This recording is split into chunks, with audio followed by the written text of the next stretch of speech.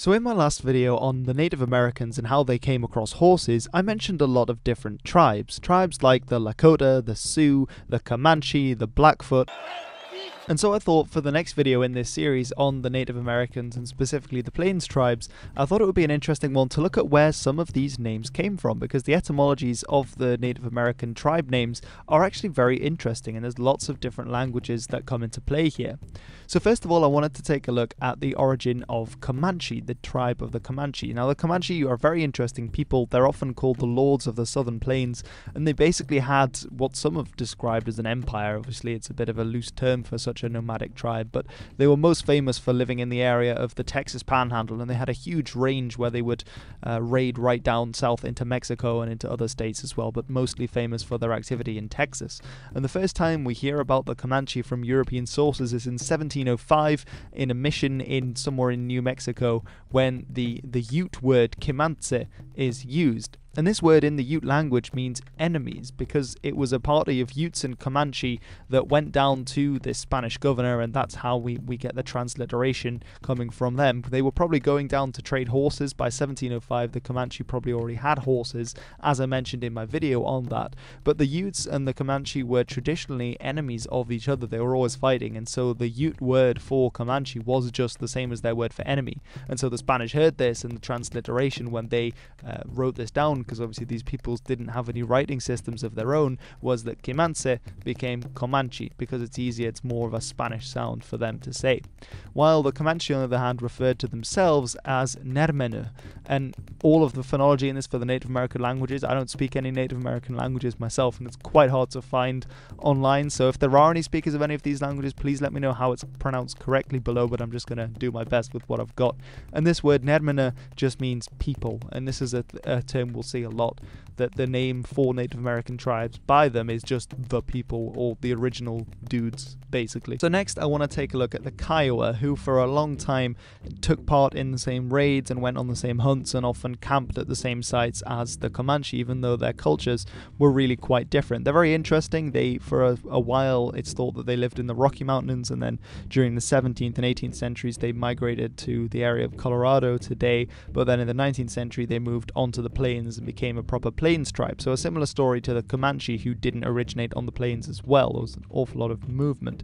So their term for themselves is the Ka'igwa, and what we think this means is that the principal people, or the first people, so it makes sense, but we don't think that's where the term Kiowa in English comes from. We think that might have come from another plains tribe, the Arapaho. Now the reason behind this is that the Arapaho also didn't originate on the plains, but they, at the same time as the Kiowa were living in Colorado, were also in that region. So we think that perhaps then the name Kiowa, because their name for the Kiowa was the Ko'uwa, and if you say that quite slowly, then it might sound a little bit like Kiowa.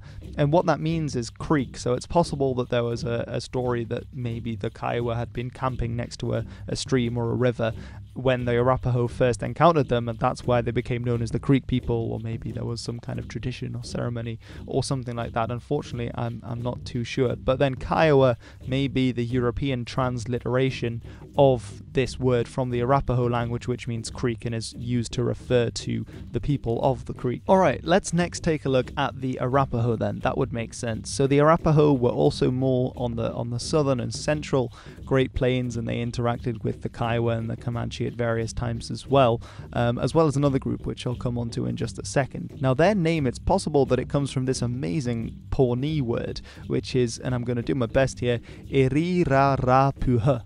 And what this means in the Pawnee language is trader or merchant. And we can probably see the context of this, because the Arapaho then is a French transliteration of this rather long word. So you can imagine a Frenchman hearing it, they would go, Arapaho, or something like this if they heard this Pawnee word.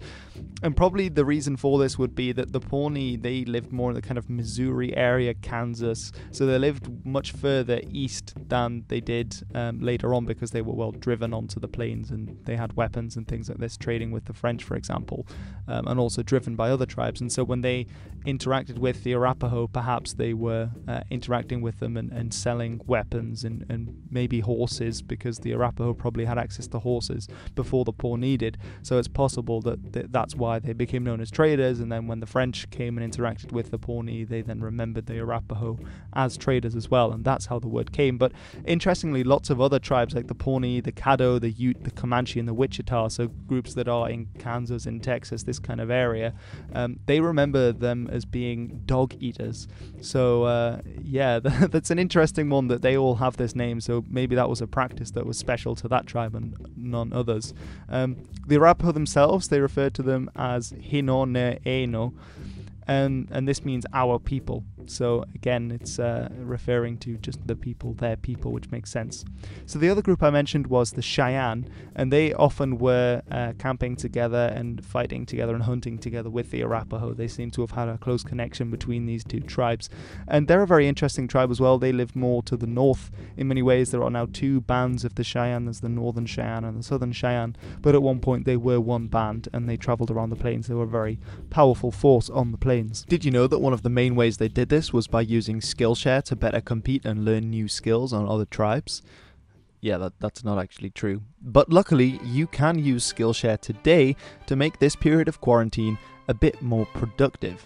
And that's what I've been doing the last few days, so I would just like to mention thank you to Skillshare for sponsoring this video, and I would highly recommend going over to Skillshare and checking out what they have to offer. Skillshare is an online learning community with thousands of different classes for creative and for just generally curious people that you can learn new skills and develop new interests and just really hone in on your creativity and learn how to do things. There's a range of courses on a lot of different topics, so you can go from something like filmmaking and photography right through to drawing and the other arts. But personally, I've been looking at some of the more productivity oriented ones because I have a lot of things going on at the same time. So I've really been enjoying this one by Mike Vardy on productivity habits that stick and actually getting into some useful habits and using that. I found that very useful, especially in quarantine, because we have so much free time, but a lot of the time it's also difficult to know what to actually do with that time. But I think he has a really good approach in looking at how to do that. So I'd recommend going over and checking that out. There is also a special offer for people on the channel, and I would recommend going to the description box, because if you go there, there's a link, and if you follow that link, then you can get 2 free months of premium membership for the first 1,000 people who click on that link. And after that, it's only $10 a month, and there's lots of different courses on there, so I think it would be really worth your while. And thank you to Skillshare for sponsoring this video. So back onto the Cheyenne and where their name comes from. And this term probably comes from the Sioux language, so again from a different tribe, which is very interesting because it's hardly ever the group in question naming themselves. It's always, all the examples so far have been other tribes' names for them, and then that name has stuck. So it's not actually, you don't get to decide how your tribe is known. But it's probably from the Sioux word, which is something like Cheyenne. And this word meant, well, little Shaiya, and Shaiya is the term for red talker. So it's the little red talkers, and what they mean by this are people who speak Algonquian languages, and this was one of the biggest language groups of Native Americans that were spoken. And they were spoken across huge areas, so on the East Coast, a lot of them, as well as several places throughout the plains, around the Great Lakes and further south. These are just a few of the main areas. You know, they're sprinkled throughout the United States, which is a fascinating study if you're trying to find out about migration and how the different groups moved before and after European contact. It's really amazing that they are so widespread throughout the Americas.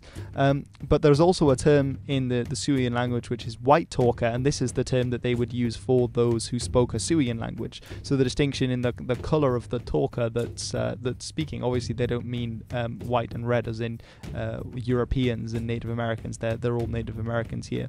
But it's an interesting one that they have, you know, their own language. They're the white talkers, and the people who speak a foreign language are speaking red. They're speaking funny. Who knows what the actual etymology of that is? Okay, so let's now take a look at Sioux, seeing as though we've talked about them already. Now, the Sioux are interesting. They obviously are perhaps the most famous Native American tribe, or one of them. They're, you know, known as the Laws of the Northern Plains.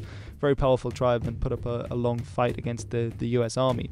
Now, the term probably comes from an Ojibwe term, and these peoples originally lived around the Great Lakes, but remember that the Sioux at the time, in the 17th century and 18th century, and even up until the mid sort of 19th century, there were groups that lived way further east, so in contact, and they were enemies of the Ojibwe for a long time. And the term is Nadowe Sioux. And what this means is the little snakes. Now what's interesting is that there's also a term for the Iroquois, which are also a huge confederation that lived on the eastern seaboard around the Great Lakes, that area. And their term, the Ojibwe term for the Iroquois, was the Nadowe. And that meant big snakes. So you had the little snakes, who were the Sioux that went to live on the plains, and the big snakes, who were the Iroquois, possibly because the big snakes were very powerful and there were many tribes and had lots of people in the tribe and a lot of power, while the Sioux may have been a little smaller, or there might be a completely other reason behind it. Now the reason there is an X, it does make the name look pretty cool, is because that's the French transliteration. So the French had a lot of contact with the Ojibwe, of course the area of the Great Lakes. There was a lot of trade, especially the fur trade, the beaver trade, and beaver pelts, and the French were very involved in that for a long time, and that's why Nadowe Sioux, with the X for the plural there, as the French do. That's why the Sioux now has an X on the end because of that. There's also the term Lakota, which is used a lot of the time. I think they prefer to use that term for themselves a lot of the time, as well as Dakota. Obviously that's now given the name to two states, North and South Dakota. There's also a third term, which is Nakota, but I think it's less used. But these are different branches, different groups, and basically what they denote is friend or ally. So we can sort of see a structure of the tribe with these different groups. I think the correct term to refer to them would be as different groups belonging to the same tribe, because then you have bands of those as well, like the Oglala Lakota or the Hunkpapa Lakota would be bands of the tribes. The hierarchy is a little bit complex, and it's not as sort of it's quite fluid from what I understand, the band, the tribe, and the group kind of dynamic, but very interesting nonetheless. Alright, so now I want to take a look at a group that lived more to the west, and these, I think in America you call them the Nez Perce mostly. They're a very interesting group. So the Appaloosa horse, which you can see in the background, was sort of famously their horse, that they rode a lot of these horses, the spotted horses there. Now their name is actually directly from French, and in French it's nez percé, and what this means is the pierced nose. And so it's quite interesting. So we can imagine that potentially among that tribe there was a particular custom of piercing the nose, or perhaps that it wasn't actually that particular to them at all, but rather that the French just associated that with them, that perhaps they'd been in contact with a trader, or that again they'd had contact with another tribe who said, oh yeah, they're really weird, they put stuff in their nose. I don't know, but it's interesting to speculate. The nez percé, on the other hand, they refer to themselves as the nez milieu peu, and again that means the people, as in other cases. So the Blackfoot, where it all started, what about their name? Well, that's kind of a complex one, because you also have Blackfoot and Blackfeet, and where these traditions come from. It's one of the tribes that I visited when I was in America and have some books on, so I think I might make a separate video on that just to look specifically at them and call it a day here with all of these, because there's been quite a few. But anyway, thank you very much for watching. I hope it's been somewhat interesting to learn about the etymologies of some of these tribes and their names. I certainly think it's pretty interesting, and especially how a lot of them come from different tribes and how they viewed these tribes and what they did and their customs, rather than the tribes themselves naming, passing down the name that they would become known as by Europeans in the future. If you did enjoy it, please let me know, sort of leave a comment in the comments below. I'm sure there'll be a mad discussion as always, and give me a thumbs up to let me know if you want to see more of this kind of content. I'll have a podcast out on Wednesday again, and then another kind of normal video like this on Saturday. I think that's how I'm going to structure it. And yeah, thank you very much for watching. Check out Skillshare as well, that'll be really great. Anyway, I've been Hilbert, and this has been The History.